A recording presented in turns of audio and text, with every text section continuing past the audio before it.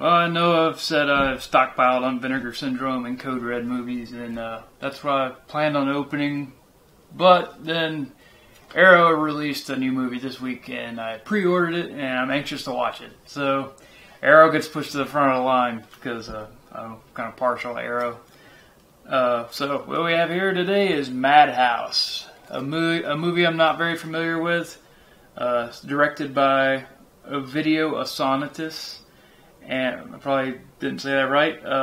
Director of The Visitor, which is really weird, and Piranha 2: The Spawning, which I don't remember if I've seen that or not. But I at first didn't really have much interest in this, other than it was an Arrow release. But then Arrow put a trailer on their website, and it looked pretty badass. Actually, it's a sibling rivalry type movie. This twisted twin sisters. Or one of them's twisted and the other one's not. So I kind of, when there's twins, there's usually some kind of weird twist ending. I don't know if you've seen Blood Rage. But yeah, it's shot in Savannah, Georgia, which isn't too far away from me. Been there before, kind of weird place. Fuses elements with over-the-top, fuses slasher elements with the over-the-top excess of 80s Italian terror. So, sounds pretty cool. Italian movies are awesome. This was a video nasty at some point, apparently. So, damn Brits. Let's see what we got as special features here. We got a 2K restoration, subtitles, audio commentary, Running the Madhouse, brand new interview with Edith Ivy, Framing Fear, interview with Robert. I'm not going to say that. And Ovidio Nasty, brand new interview with the director.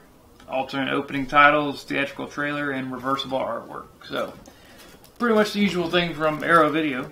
Not the huge list of contents, but I'm sure they're all good. And it's a lot more than you get from a lot of other companies. So, actually, this is probably kind of like light content for Arrow releases. But I'm ready to open it if you guys are. Let's go.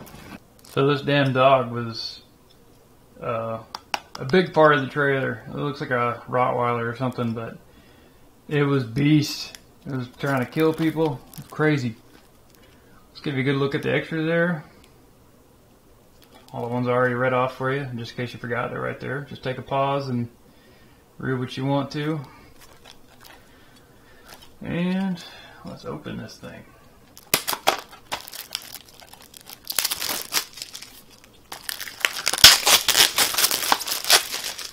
I love Arrow blind buys. These are great.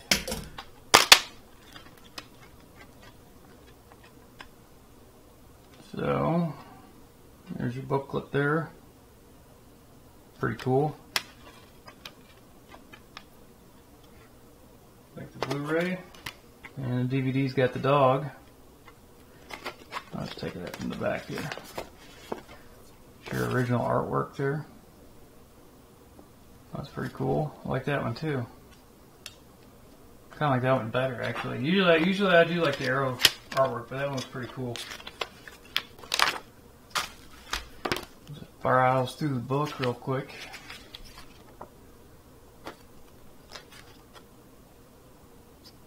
And if you want some feedback on this, just stick around because I'm about to pop it in, and I'll be back with you guys to tell you if I like it or not. Roddy McDowell looks like.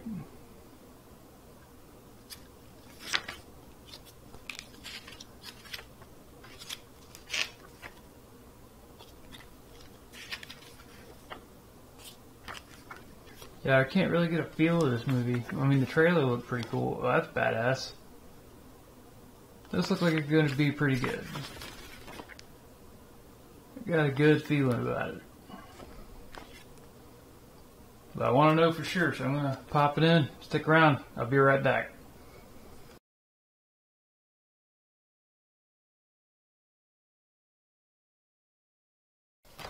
And once again, Arrow has put out a very impressive release. I wasn't sure what to expect with this one. I've never seen it, don't really know anything about it, but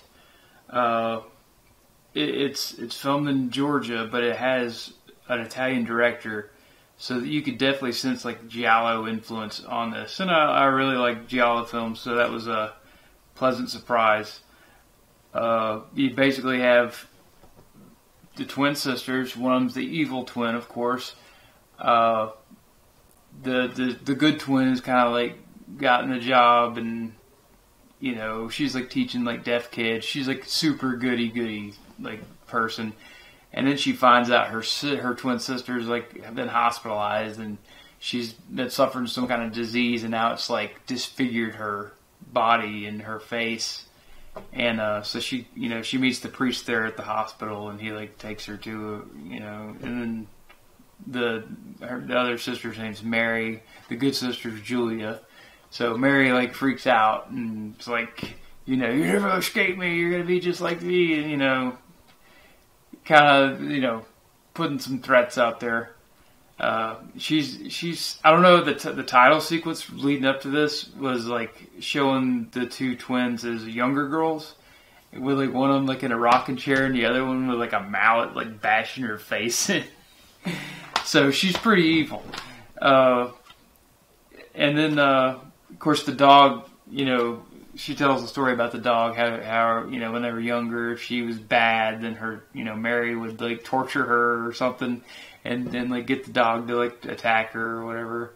So she is a pretty loyal, servant, and the dog,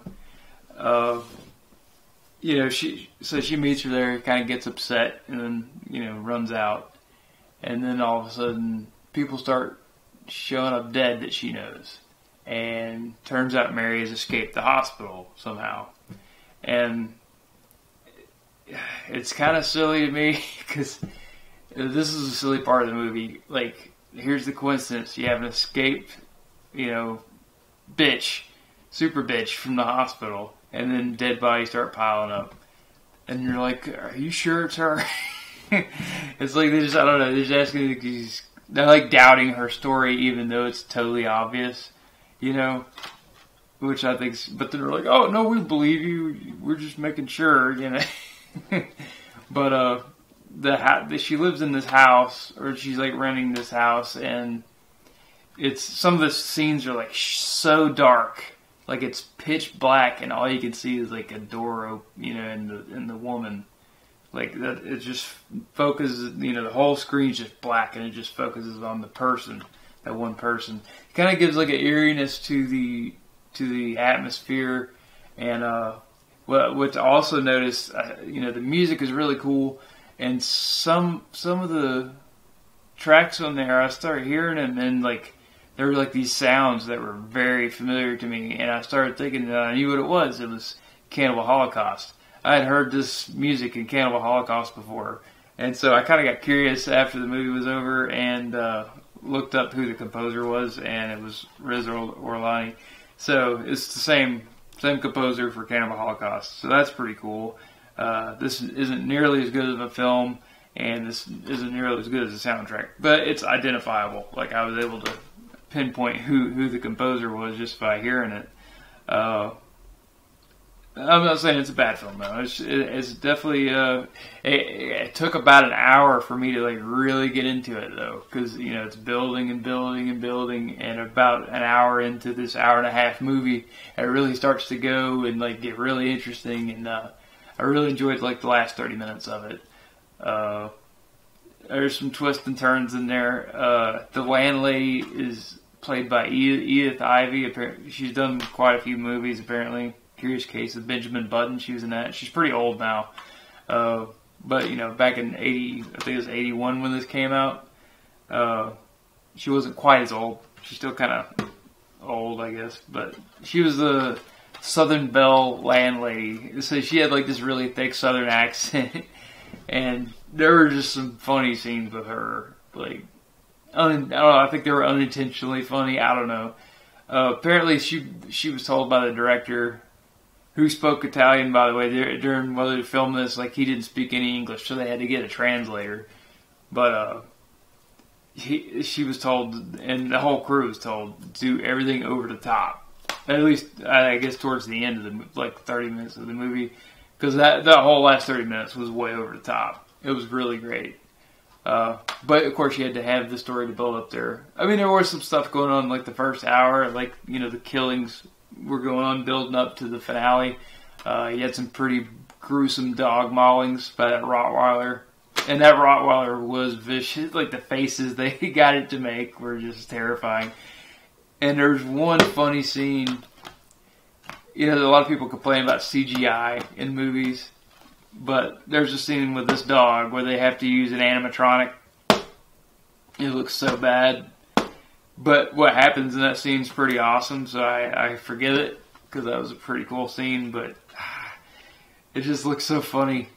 Because it's so obvious it's like a little puppet, you know? But I guess, I mean, you could tell CGI too, but CGI looks more realistic, you know what I mean? I don't know. I think it's, I don't know.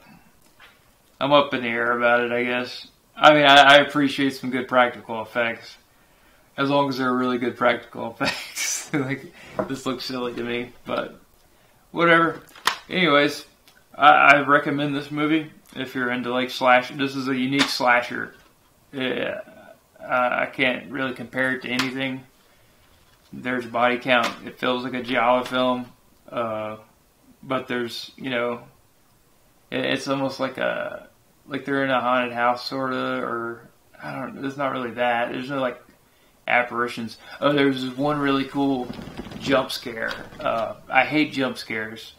I don't get startled or anything like a lot of people do. Like a lot of people at work, on them, you just hit the loud music and then everybody jumps and like, it's stupid. Because usually they're doing it to like swerve you, to like make you jump, you know, falsely.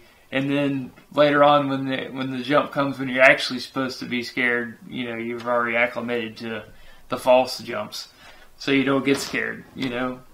But this one, they had, as far as I remember, they had one jump scare in this movie, and it was very effective, and it wasn't like an imminent danger, but it wasn't a false, you know, it was kind of like the scare happens and then the approaching danger is evident, you know, and so it's like she's scared, and then it's like, oh, it's nothing, and they're like, oh no, it's not, it's something. So that was cool. That was a cool jump scare, so look out for that. Yeah. So definitely recommend this one, and yeah, anytime you see Arrow logo on there, I would recommend checking the movie out, if not buying it. Like I said, I'm just blind buying whatever they put out. Whenever I still got like a lot of back stock, like old titles they put out that I kind of want to look at too, because I haven't really been watching Arrow video for that long, maybe like a year. So there's a lot of stuff I missed out on, so I'm still like getting caught up on some things. But yeah, surf the channel if you like this video. Surf the channel. Look, I got more unboxings. I got more to come. Like I said, I got Vinegar Syndrome and Code Red, Scorpion releasing. I got some Scream Factory. Probably more Arrow coming. So yeah, if you like any of that, if you like horror movies, if you like cult films, any of that kind of stuff, check me out. Give me a subscribe. Keep up to date.